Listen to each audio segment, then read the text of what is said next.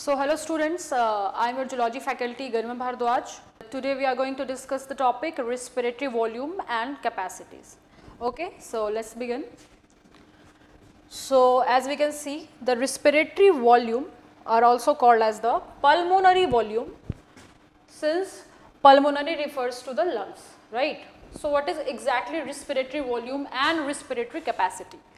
The volume of air that we take in, or we can hold inside our lungs, or we can expel out, all the volumes are called as respiratory volume.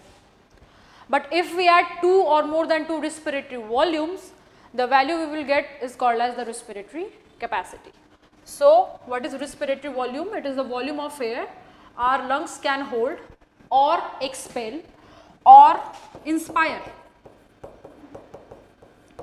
And the respiratory capacity is the sum of different 2 or more than 2 respiratory volumes. Okay. So let's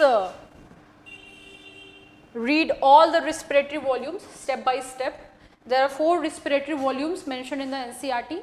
The first one is the tidal volume, the second one is the inspiratory reserve volume, the third one is the expiratory reserve volume, and the last one is the residual volume, right. So let's begin with the tidal volume. Tidal volume is written in short form as TV, inspiratory reserve volume is written as IRV, expiratory reserve volume is written as ERV, and residual volume is written as RV, right. So the main thing which we need to know in this particular topic is the actual meanings of, like Hindi meanings of the terms, right. If we know the meanings, then we can easily check that what is specifically we have to study in this topic. Like tidal volume, the tidal volume is the normal volume of air which we inhale or exhale during normal respiration. Like we are not forcing respiration, we are not inspiring forcefully or expiring forcefully, right. The next one is our inspiratory reserve volume. So reserve means the extra volume, like if we talk about our vehicle, then there is some petrol as well in the reserve, that is the extra petrol, right. So the inspiratory reserve volume is the extra volume of air which you can inspire during a forceful inspiration, and this IRV does not include the TV, because TV is the normal volume of air which you are expelling or inspiring. But if you are forcing your inspiration, then the extra volume of air in addition to the TV is called as the inspiratory reserve volume. The next one is the expiratory reserve volume, means the extra volume of air which you can expire out in addition to the tidal volume, right, by a forceful expiration, yes. And the last one is the residual volume. This volume is always gonna present inside your lungs, like it is always going to residue in your lungs. No matter how much force you are applying, it will remain in your lungs. It will be a residue in your lungs which is called as the residual volume, right. So let's write all the definitions of all the volumes. The first one is our tidal volume. So what is the tidal volume? It is the volume of air which is inspired or expired during normal respiration. The volume of tidal volume, the value of the tidal volume equals to the 500 milliliter per breath. In one breath you are gonna inhale 500 milliliter or you are gonna exhale 500 milliliter of air. So if someone asks you that in a minute what will be the value of tidal volume, so in a minute the respiratory rate is 12 to 16 times, like you are gonna inhale 12 times or 16 times depending upon your metabolic rate if you are sitting normally, right. So the tidal volume in a minute will be 500 milliliter into 12 times to 500 milliliter into 16 times. This will be the range of tidal volume in a minute. It equals to 6000 milliliter to 8000 milliliters. Okay. So this is the tidal volume in one breath, and this is the tidal volume in a minute, and both are mentioned in NCERT. So you have focus on the question that it's asking per breath or per minute.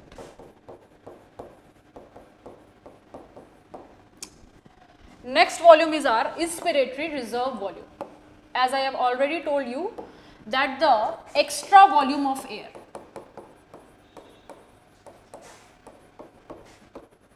inspired during forced respiration is called as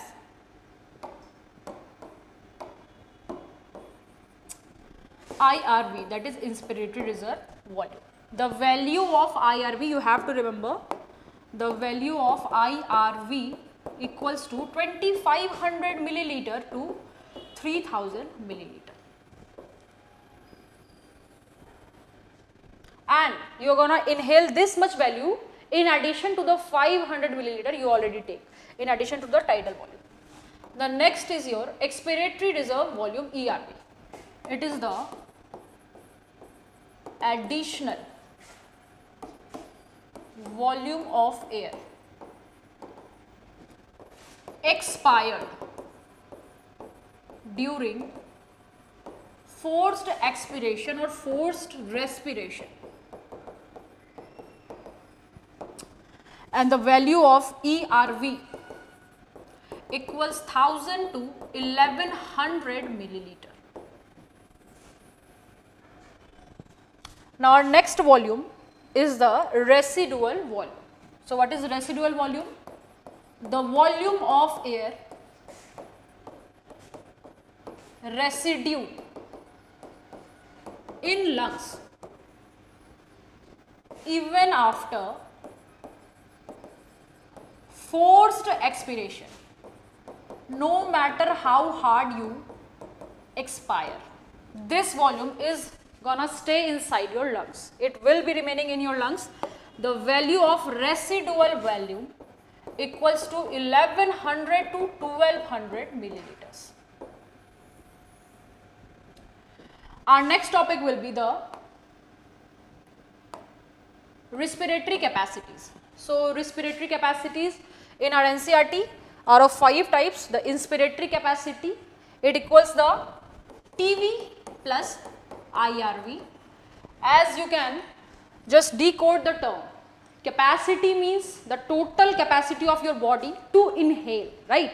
So inspiratory capacity is the total volume of air you are gonna inhale during a forced inspiration. Similarly, you are gonna inhale TV in your normal inspiration, and additionally the extra volume will be IRV. So if we are gonna add both of these, we are gonna get inspiratory capacity.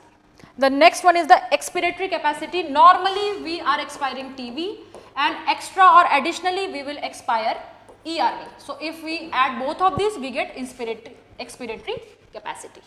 Third one is the functional residual capacity. This is the volume of air residing in our lungs during a normal expiration, not a forceful expiration, because if we do forceful expiration, the volume residing in the lungs will be residual volume. But during normal expiration, the residual volume will be present, also ERV will be also present. So the ERV plus RV both give us the functional residual capacity. Next one is the vital capacity. It is a volume of air which you are gonna inspire after a forced expiration. Like if you have expired ERV as well, so when you inspire again, you are gonna inspire TV plus IRV plus ERV as well.